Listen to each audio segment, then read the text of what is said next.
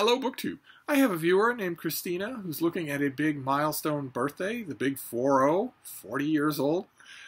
And she recently asked me if I could make a couple of book recommendations for the year of her birth, 1984. A natural thing that a lot of people want to do. They look at a certain point, they want to look at the books that were printed in the year they were born and pick a few and read them. I was automatically happy to do that, but then I thought, what kind of a birthday present would that be? Surely, instead of making a couple of recommendations to her privately, I could make a whole video of recommendations to her and all the rest of you publicly. Not only would that give me a chance to look at the publishing year of 1984 in the length and detail that it deserves, but also would give all of you a chance to go into the comments section of this video and wish Christina a happy birthday. Wouldn't that be nice? You know how nice that is when people do it to you. So I thought that's what we'd do. But the first book on our list was not printed in 1984. It just must be on a 1984 list because, to my great alarm, quite a few people have not read it. This is a perfect example of the kind of book that people think they've read, but they haven't actually read it. And that is, of course, 1984 by George Orwell. It's not a book that came out in 1984, although a million new editions did. But you should definitely read this. And instead of only thinking that you've read it or hearing about it or hearing in the 21st century, hearing things called Orwellian, or maybe looking at a news program that shows you the latest Trump Klan rally with a gigantic screen as big as a football field that just has Trump's face from the nose to the eyebrows. Just that on the screen. So literally a parody of 1984. This is definitely worth reading. In addition to how relevant, unfortunately, it stays, it's also really enjoyable to read. Which not every signpost book like this is. Good luck getting through Upton Sinclair's The Jungle, for instance. An important book, but nevertheless, you wouldn't wish it on your worst enemy. But now we'll go through books that came out in 1984. Some of them, of course. This is, in any given year, well north of 200,000 books are printed in America alone. So this has to be a thumbnail sketch, but we have some things, quite a few titles that we can go through and say things about one way or another. I've included a couple of titles that came out in 1984 that I didn't particularly like. Some of them I will revisit, some of them I will not. And I'm sure that I missed a lot. But we'll start off with David Wyman. This is his book, The Abandonment of the Jews. Hard-hitting nonfiction about what FDR's government knew and when it knew that, about what the Nazis were doing to the Jews. And how this book draws a stark contrast between how much America knew and how little it did. Bits and pieces of this have been contested by subsequent historians, but I think the main gist of it, which is an utter damnation, holds. Very sobering reading, especially when you are taught, maybe you are of the generation who was taught that that was the good war. Very sobering and necessary corrective to that kind of thinking. And then we'll move on to science fiction. This is by John Stakely. I think this might have been his debut. There are a few debuts on this list. This is his great book, Armor, which is military science fiction, and military science fiction done really, really well. Because this is all about the men, the psychology, rather than about the shoot-em-ups. There's lots of shoot-em-ups in here. This thing either elaborated on or initiated a lot of the cliches of military science fiction, a lot of the soldier speak, check your perimeter, check your six, everything done in clicks instead of miles or whatever. A lot of that stuff that is now the lingua franca of this particular subgenre of science fiction, a lot of that stuff Stakely actually made, or made presentable. Him and Joe Haldeman and a couple of other writers of military science fiction really have never been equaled, and mainly because they go at this more nuanced, in a more nuanced way. This is ordinarily the least nuanced science fiction of them all, but in this case, it's really well done, and it came out in 1984. Also, when we're talking about groundbreaking, we could move from military science fiction to gritty fantasy. To fantasy, sci-fi fantasy that is gritty and grim, that is now its own subgenre of the grim dark subgenre. Well, in 1984, The Black Company by Glenn Cook appeared. which was unbelievably trailblazing along those lines. This is terrific stuff. This book is every bit as good to read as it was then. Never mind the dumb cover. There's a trade paperback, a much more recent trade paperback, came out about 15 years ago, that is much better. The artwork is much better than this. This looks terrible. This whole run, I think this was Tor that did this in 1984, and the whole run has ugly covers, but they nevertheless spellbinding stuff. And then we have an award-winning book. This is The Bone People by Carrie Hilm. Weird. Was this also a debut? Not 100% sure. I always lose track of which things were debuts. There are a number of them on this list, but this is a reading experience like no other. From the other side of the world, it's well honored in Australia and New Zealand. It's not as well known here, especially to general purpose readers, especially now in the 21st century. So well worth your time. It's a braiding of a handful of personal stories, but beautifully done. Then we have historical fantasy, a rarity, even now. This is Barry Hoghart. This came out in 1984. This is his novel, A Bridge of Birds, about Master Li and Number 10 Ox, his gigantic hulking assistant. And this is a fantasy version of ancient China. So the more you know about ancient China, the more you're going to appreciate in this book, but you're going to be spellbound anyway. And one effect this book had on people that I've recommended this since it came out. I loved it the minute I saw it. The minute I read it, I loved it. I've been recommending it ever since. So that would be 40 years. Happy birthday. That would be 40 years that I've been recommending this thing. And one thing I've noticed is that it tends to, this had sequels, and this and its sequels tend to create a little bit of a yen in people to read actual classics of ancient China. Nothing wrong with that. That's a wonderful thing. Then we have Jay McInerney. This is Bright Lights, Big City. An absolutely staple work of its time period. I railed against this endlessly when it originally came out, just endlessly, for its self-indulgence and its monomania and its elevation, its worship of all the worst things in the world. There you have the World Trade Center on the cover there. So if you can ever find this vintage contemporary edition, definitely this is the one to have. This is the one that, I mean, the book was noticed by critics, but this paperback became iconic.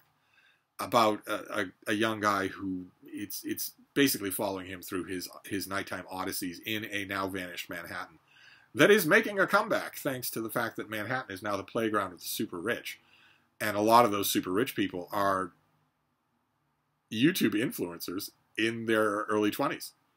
So it's become it had a ruthless warlord for a decade who removed crime from the city, and that is still true.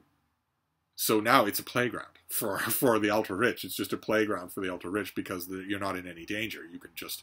It practically has a gigantic fence around it. So it is possible now for you to go on a bender in lower Manhattan and realize that it's 2 o'clock in the morning and simply wander, weaving and singing and taking selfies on your phone at 3 in the morning all the way up the island of Manhattan without encountering even so much as a rude word.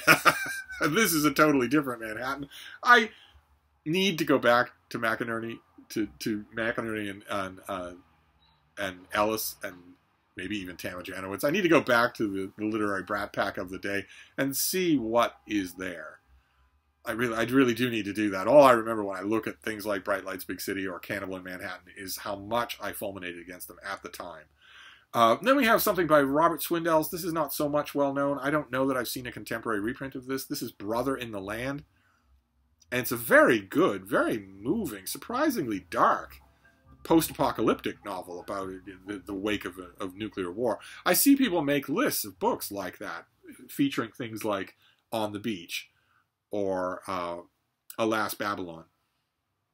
Things like that. Or The Last Submarine, even. This book almost never is on any of those lists, but it's quite good, and it came out in 1984. Then we have a work of nonfiction by an author who is far better known for his fiction. The author is John Edgar Wideman, who's terrific in anything that he does. But in this case, this is a piece of nonfiction that he did, Brothers and Keepers, about two young black men who have very different life experiences, one on one side of the law and one on the other. And that description, it's an inadequate description. I have to give all these things inadequate descriptions because I want to work in a lot of books. for this happy birthday video. But even that inadequate description shows you how easy a thing it would have been to write this in a demagogic way, in a very easy way. Weidman never is easy. He never writes easy things. Some of his novels are unbelievably memorable, and this is unbelievably memorable as a work of nonfiction. We are in nonfiction November, after all. Then another work of nonfiction. This is gigantic. This is the great Donald Keene, who was an expert on all things Japanese literature forever and ever. And he wrote a couple of books on that subject that you really shouldn't miss them. This is Dawn to the West, where it's a gigantic, sprawling overview of relatively contemporary Japanese literature. This would be dated now, because Japanese literature has rolled on. It is one of the greatest bodies of literature in the world. But this is not just the definitive guide in English to the Japanese literature of the time that it covers, but also the way it's done, the way it's a guide. Keene is so austerely knowledgeable on the page that I don't think this is in print, but if you can find a used copy and you're interested in Japanese literature, you'll never have a better primer just sitting there as a reference tool and a recommendation farm. Absolutely. Then we have a novel. This is J.G. Ballard. This is Empire of the Sun. This came out in 1984. Some of you may know it from the Insufferable movie. But the book is... I'm not the world's biggest Ballard fan. This is Ballard writing very consciously writing in a different tone and register than most of his other stuff. This is a novel about a boy growing up, during World War II. And it takes away the quotidian brutality of a lot of Ballard's other writing and tries, I think, to substitute a kind of schmaltz. I don't know much about Ballard. I mainly know him through what I can guess from his works, but I'm guessing that he was looking over his shoulder the whole time he was writing this thing at something else. I would love to figure out what that something else was. I'm not even quite sure of publication dates. Is it possible that the something else he was looking over his shoulder at was Lord of the Flies? I get the impression, I need to reread this book, but I get the impression when I read it that he was looking over his shoulder at some kind of book that became beloved and wanted to do that with his own thing. And I guess it worked.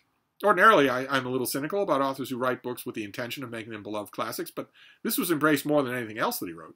So it's possible that he succeeded. Then we have not every book on this list is a recommend. And even the books that are recommends are not necessarily recommends for you to jump right in for 1984. Because, of course, ongoing series of novels were happening in 1984, and there would be examples of them. This is one of them. This is Far Side of the World by Patrick O'Brian, which was released in 1984. It would not be a recommend for you to start. I would not recommend that you start with this book. If you're reading Patrick O'Brian, he really does, I think, intend this series. This is the Jack Auburn and Stephen Maturin series, and I think he intends them to start with Master and Commander, the first book. And I think you'll get a lot more out of them if you do that. He does... Far Side of the World is deeply connected with the events of a contiguous book, so this is an even worse example than usual. There are two set pieces in here that will work on you, but O'Brian is not all that conscientious. Some writers are more conscientious than others about bringing you up to speed. He's not all that conscientious. I really think one critic immortally said that all of the individual volumes in the Aubrey and Maturin books really are just chapters in the biggest Jane Austen-style novel ever written. I love that characterization. I didn't like it when I first read it because I thought there's nothing more keyed to dissuade people from trying these books than that. And I want people to read these books. But I also loved it because it really does capture something that by the time you get to the Far Side of the World is unmistakable in these books, which is that you're supposed to be reading all of them. They're really just sort of burbling on in a story. This is terrific, but I don't know that I would recommend it as a starting point. Whereas this next one, sure. This is an author who's largely fading. That's a bit of a shame. She was always a B-list author, but B-list authors are often where you'll find really enduring treasures. This is Alison Lurie, and this is her book Foreign Affairs. A strange novel for her. I don't know that she quite so broadly pursued any of these themes the same way in any of her other books. The main character in this book is she's an American academic in the UK. She loves the UK, of course, as American academics tend to do, and feels like she knows it. But of course, it is an alien land, and she has a weird, spiky hate-love relationship with a critic in the UK. I don't know. I really need to reread this book. I really do. I really need to reread all of Alison Lurie because she is really good. Same thing with another author on this list. It really, decidedly B-list, but well worth the time to find and read. After all, most readers, live in the B-list, and they get a rewarding reading lifetime out of that. I really need to reread all of her works and reread this one with a particular eye towards seeing whether or not this thing was her response to the women's movement. The more I think about it, the more I think it could be. But it came out in 1984, so I wanted to include it. Only a handful of books on this list are 1984 publications that I have reread and reread and reread and know them like the back of my hand. Most of them are on this list. I've read them, but I haven't studied them. Foreign Affairs I thought was terrific, but I need to go back to it. Whereas this next book, I don't know how many times I've read this. This also came out in 1984. This is Heretics of Dune by Frank Herbert. There we have, I had a number of covers to choose from when I was pulling these off the internet, and I picked this one because this is my favorite cover, or what a cover that is. This is a later novel in his Dune series, so again, like with Far Side of the World, I wouldn't recommend that you start with this book. I wouldn't recommend, this is not a blanket recommend for a 1984 book. There are a handful of those. We can go over them at the end of the video. 1984 by George Orwell, of course, is one of those. And there are a few others on this list. This would not be one of them. I just had to mention it because I love it so much. I just love it so much. There are so many scenes, and there are some inadvertently hilarious lines in Heretics of Dune. By this point in the series, Herbert had really refined his narrative style when it came to Dune to a point where I don't want to say that it's like a keep out sign to non-fans, but I honestly don't know what I think it would be insane to try to read this book without reading the other Dune books. I think that would be insane. And ordinarily, I would say that that is a great demerit for the author. But I can't do it with this book. I can't say that about this book because I love it so much. Then we have another B-list author who's well worth your time to find and explore. That author is Anita Brookner. This, in 1984, came out, her book, Hotel du Lac, which I think is her best thing. About two lonely souls finding each other in the last place on Earth they expect to. So in that way, very similar to Foreign Affairs. A sparsely written thing, very, very good. Well worth a reread on my part. A lot of these things are. This next one, I'm sure that I will reread it before I die. I'm sure that I will. I've read it a few times. I know it fairly well. This came out in 1984 and took the world by storm. This was The Hunt for Red October by Tom Clancy, which he could not find anyone interested in this book. And you only have to read a couple of chapters of it to see why. Calling it woodenly written is an insult to trees all over the world. Calling it fond of info dumping. Oh my God, the whole thing is an info dump. You read it and I first read this in 1984, and I remember thinking, what the hell is this? I don't even know what this is. It doesn't read like anything else I've ever read. Now, for good or ill, I think this book did a lot of ill, but for good or ill, it is valuable and important, I think, for me anyway, to continually read books that don't read like anything else I've ever read. And this was definitely one of those. This kicked off an entire subgenre of Clancy-esque books. This paved a pathway in the woods on its own. Story, of course, you know the story because you know the movie. There's a terrific movie that was made out of this book. This is a story of a Russian submarine captain who wants to defect in the gaudiest way possible with his submarine and all of his crew. And the heroic agent, the heroic analyst, Jack Ryan, who has to go and figure out what's going on. Is literally the man in the middle. What to say about The Hunt for Red October? I could make a whole video about it. It is effective. In its way, it is effective. Definitely. And it's one of the most, in terms of literature, it's one of the most important books to come out in 1984. So it definitely belongs on this list. Then we have Elizabeth Griffith. This is a book that I think has gone out of print. I think it's largely forgotten. But this is, in her own right, this is an incredibly spirited biography of Elizabeth Cady Stanton, who was a a proto-feminist, a women's rights advocate at a time when that could get you arrested, at a time when that could get you beaten in the streets. She was a remarkable figure. Eloquent, fearless, funny, steeply intelligent, incredibly friendly. Not the word you think of when you think of Elizabeth Cady Stanton, but she is a figure in the movement to give women the same legal rights as men. It seems like such a a nonsense, such a simple thing, so obvious that it doesn't bear saying, and yet it isn't true in most of the world. It isn't even still completely true in America. And in Elizabeth Cady Stanton's day, it wasn't even remotely true. And she looked around her, like her fellow activists, like Susan B. Anthony and whatnot. She looked around and said, why on earth is that? Why on earth should that be true? When I ask you why I don't have the same rights as you do, you aren't going to tell me it's because of a Near Eastern religious text from 2,000 years ago. Are you?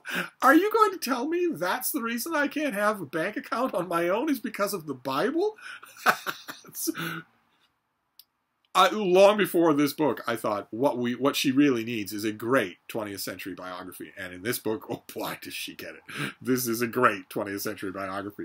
Okay, then we have a gigantic work of historical fiction. I've been around the block with this thing. I originally kind of sort of liked it. And then I read a lot of what its own author said about it and thought, okay, you hoodwinked me. Good for you. I'm never going to treat this the same way again. I'm never going to like this book again. And I'm going to like you a lot less. Because, 10 martinis in before you talked with Dick Cavett or whoever, you were willing to blurt out the truth about this book. Now, looking back, I don't know what to believe about any of those interviews. So I'm going to just do what I should have done at the beginning and treat the book on its own, on the page. And that is Lincoln by Gore Vidal, a massive historical novel about Lincoln during the American Civil War. This is 800 pages long, and it's quite good. Vidal often disparaged. Once it achieved a certain amount of commercial success, he did what he always did with any success of his or anybody else's, which is to immediately undercut it. He couldn't help himself even when it was his own success. So he started saying in interviews and talk shows and whatnot that this was a left-handed exercise, that it was an exercise to see how much garbage the reader could be forced to swallow, an exercise to play the critics. I'm playing the critics. I want to see if I can get the critics to sit up and call this monumental, so I decided to make it look that way, even though I don't care about it. I shouldn't have paid attention to that. I was touchy because I was a critic at the time, but you should only judge the book and not whether or not the author is a raging a-hole. And the book was not tossed off. This is not a left-handed exercise. Anything that Gore Vidal said along those lines was simply false. I recently found a Modern Library hardcover of this thing, a nice squat brick of a Modern Library of this thing, and gave it a reread, found it pretty impressive. So a 1984 book from Gore Vidal, one of his last pretty impressive books, so well worth it to be on this list. Then we have Louise Erdrich. I'm pretty sure this was a debut. If I remember correctly, this is her book, Love Medicine. Terrific, heart-wrenching book, really centering on the Native American Indian experience in the contemporary world.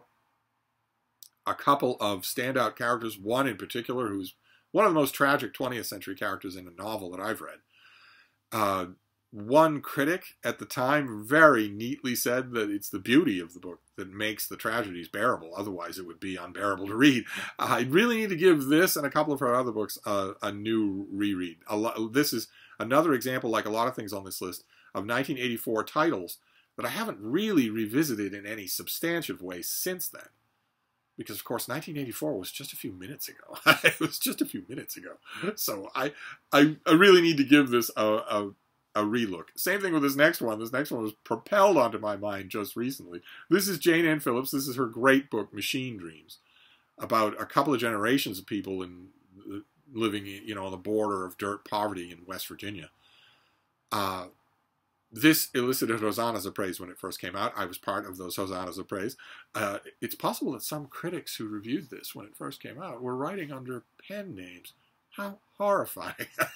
But recently, I haven't reread this.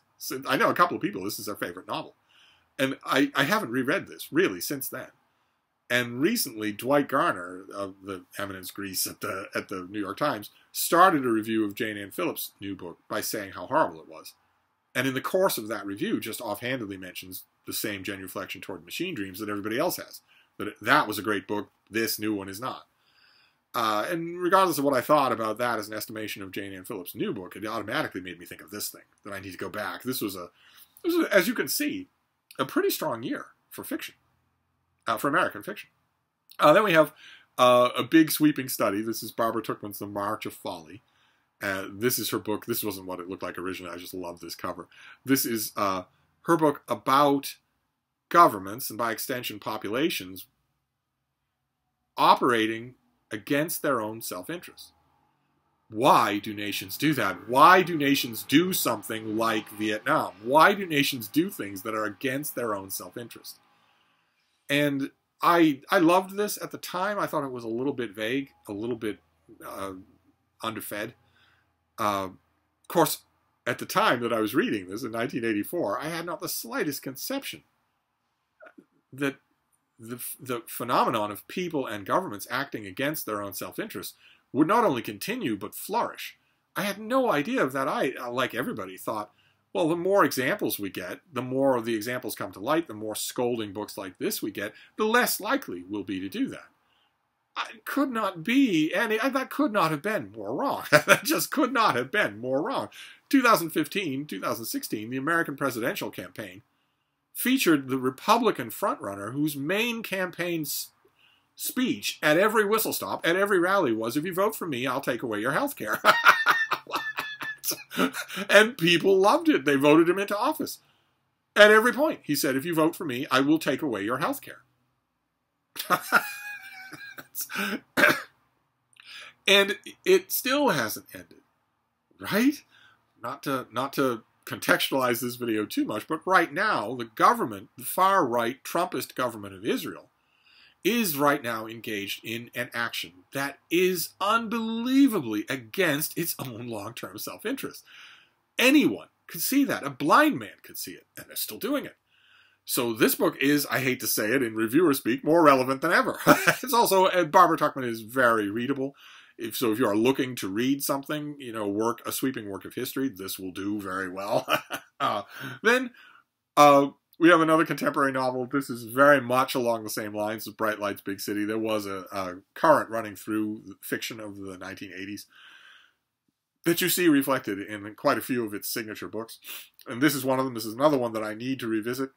It was Dwight Garner who pushed me to reread Machine Dreams. And it's Joe Spivey. The booktube for Joe Spivey will push me to reread this. This came out in 1984. This is Money by Martin Amis. I read this when it first came out. Lambasted it in print, said that it was a scabrous act of navel-gazing that just never stops. Amos puts himself in this book famously as a character, but also all the rest of it is just grubbified. Everything in this is grubbified and dragged through mucky gutters. And at the time, I thought, well, how awful. And looking back, I view that 1984 Steve as a critic saying, well, okay, but that's what the author's trying to do. You can't criticize the book for being the book he wanted to write. You have to instead analyze it on its own terms. If you're going to criticize him for wanting to write a book like this, well, then become his father confessor. But don't be a book critic. So I hate to say this, I never thought, oh my God, all through the 90s, if you told me there ever come a time, first of all, in 1980s, if you told me that I was going to be alive in 2023, I would have said, no, none of us are going to be alive in 2023. But like in 1984, I thought it was incredibly cool that I had lived long enough to reread George Orwell's book, 1984. But even at the time, I remember thinking, well, these science fiction novels that I'm reading that are set in the in the 2000s, I won't live to read those. 2001 by Arthur C. Clarke, there's no chance. None whatsoever. Looking back on that critic, I now feel like I need to do something which in the 90s, in the 80s, I would have said, absolutely not, it will never happen, which is a systematic reread of Martin Amis, of all people. God, I can't believe I'm even saying it.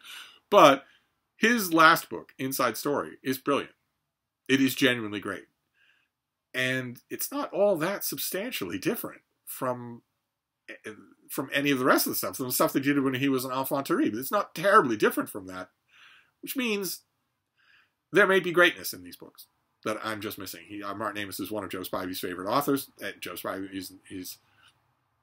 he's not a dullard. So there must be something here. Certainly he's not the only one. I knew critics at the time who sang the praises of this thing and told me to my face over wine and calzones at the Hyde Cottage of the day, surrounded by beagles, that I was just missing something.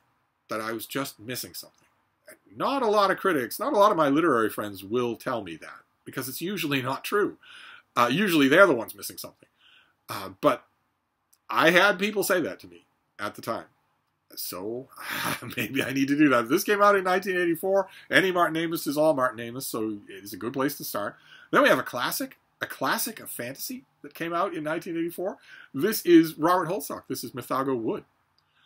A classic of the British fascination with woods that you see running all through Tolkien. This is I won't even call it an update of that. It's not really an update of that. It's a lovely, lovely thing. This, I think, is a new cover, and I think it also got another new cover for the Fantasy Classics series that you can get as a trade paperback. So this is well served. It's not as gone as some of the things on this list. Okay. Well, then we have an absolute classic, much in the way that John Stakely blazed ground with military science fiction. Tom Clancy blazed ground with the techno thriller. This thing also blazed ground. This is Neuromancer by William Gibson, which started really, I mean, I know that the hipsters will quibble, but this, in a mainstream way, really kicked off cyberpunk as a subgenre. I don't know quite the health and the pulse of cyberpunk today, because we're living in a cyberpunk world. You wear an Apple Watch, for Pete's sake. So, but most people don't have smart implants yet. So, and the point that I want to make about Neuromancer, of course, Neuromancer is it's the go-to book. If you talk about cyberpunk, this is a book that's going to come up. But the point I want to make about this book is how beautifully it's written. It's a beautiful reading experience, whether you care about cyberpunk or the whole subgenre or the wave or the movement or anything.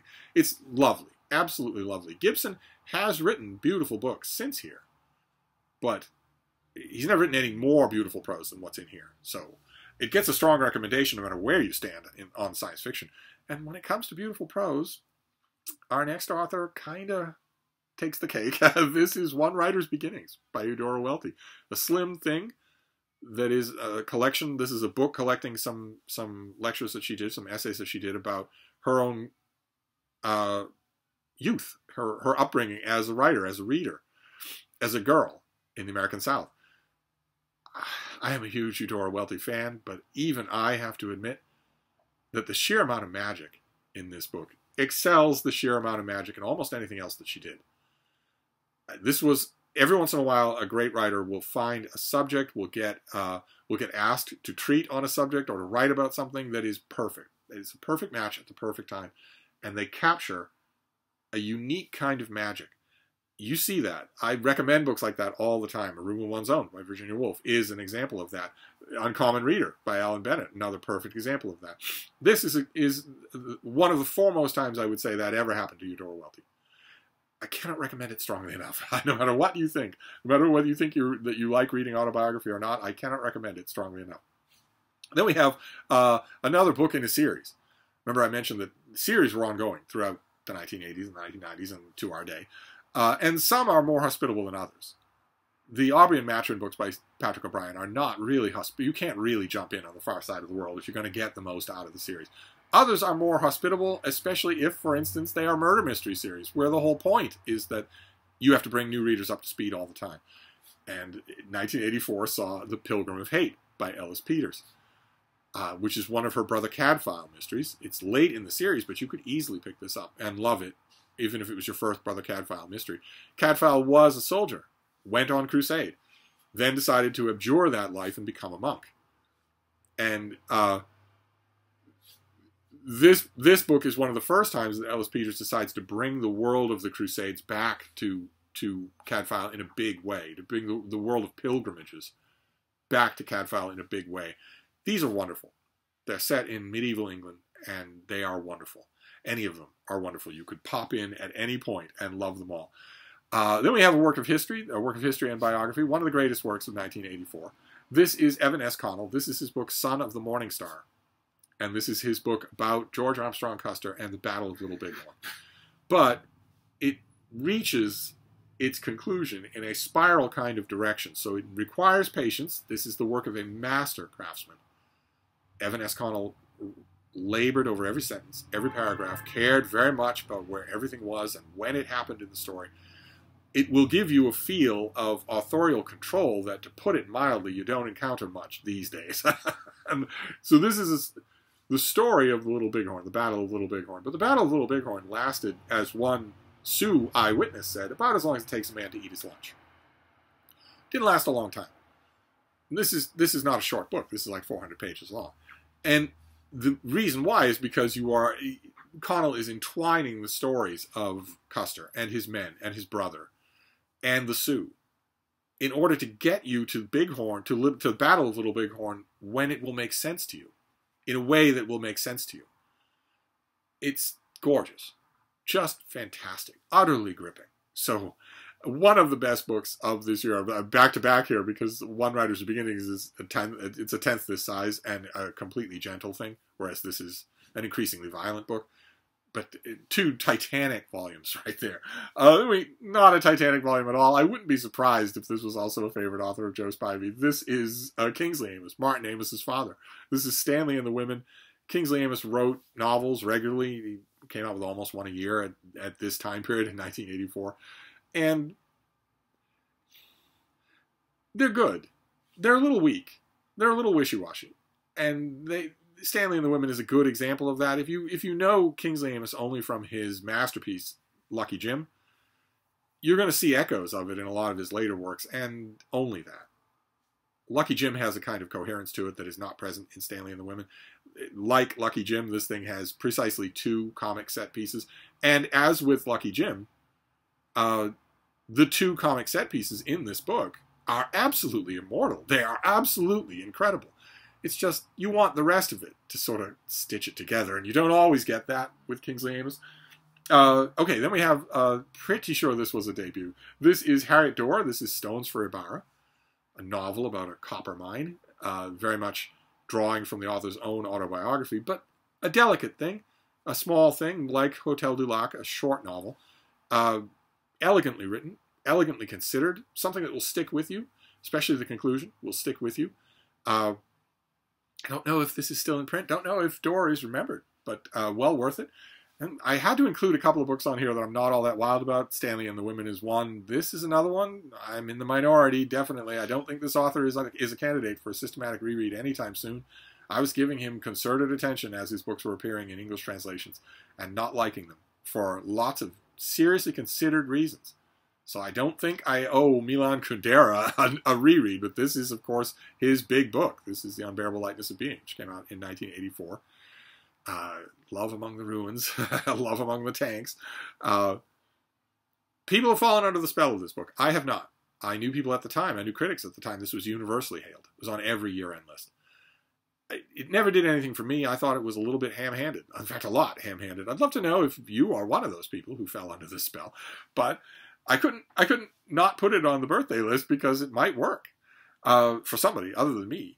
Then this next one, another book in series. This one is a little bit more hospitable to jump on than Far Side of the World, maybe a little less hospitable than Ellis Peters. This is one of the Spencer novels of Robert Parker. This is Valediction. Spencer was a Boston PI, poetry quoting, Boston PI. Boston is fairly well captured in some of these books. Robert Parker himself was an absolute darling of a man.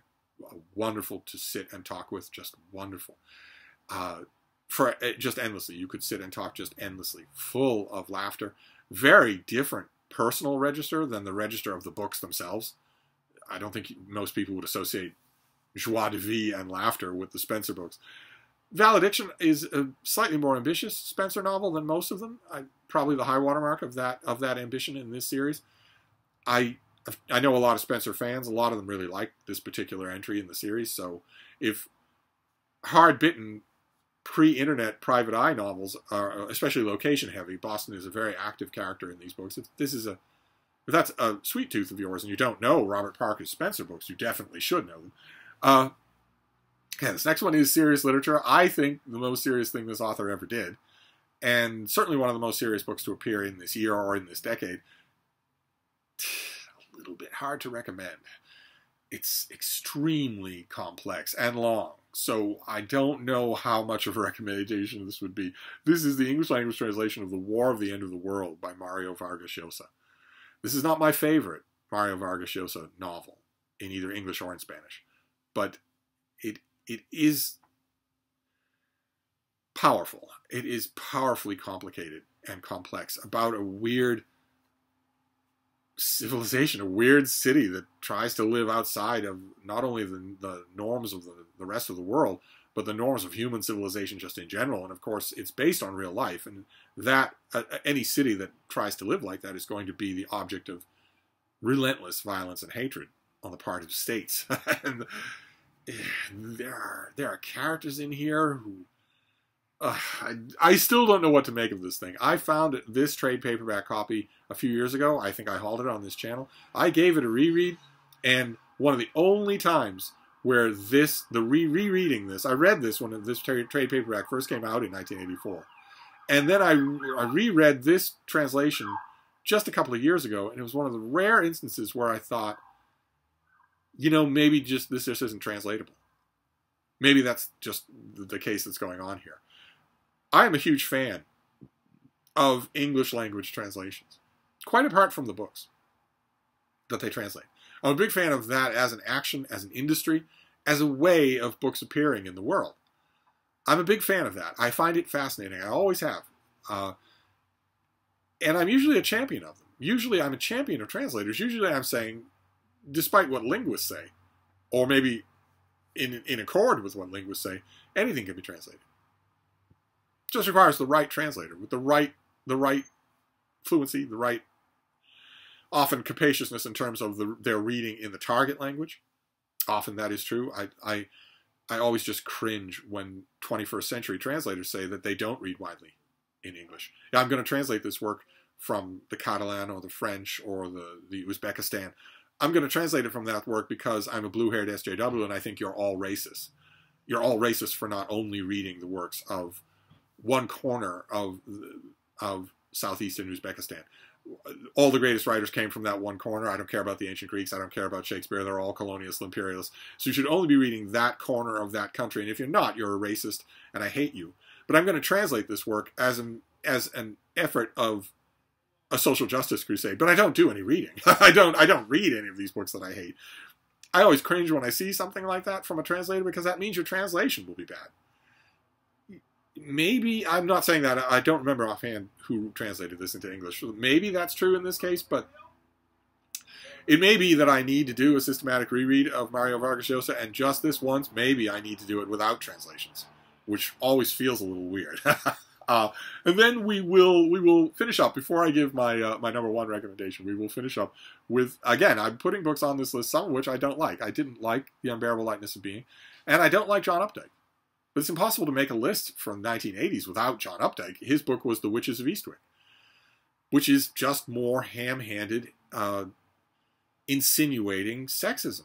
It's just the gist of the. Maybe I need to reread it, but the gist of this book, as the gist of all Updike's books, seems to me to be the same as the gist of all the other mid-20th century sexists, the misogynists who ruled the literary lists at the time, which is that women are kind of quaint and quirky and funny, but what they really need and what they secretly or not so secretly want is a man to tell them what to do. Even if that man is the devil, and they're a witch's coven. Just no. No, I can't imagine myself giving John Updike a systematic reread. I really doubt that will happen. Some of the other authors on this list, yes. Alison Lurie, yes. Anita Brookner, yes. Maybe even Llosa, Margaret Vargas Llosa, maybe, but not in English. But not John Updike. But I had to include it on this birthday list, which I see has gone long.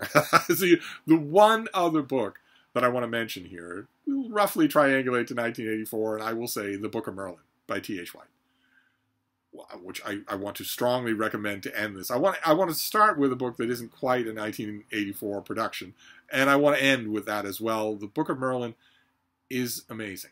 And I want to strongly, strongly recommend it, even though it's not precisely on target. And there you go.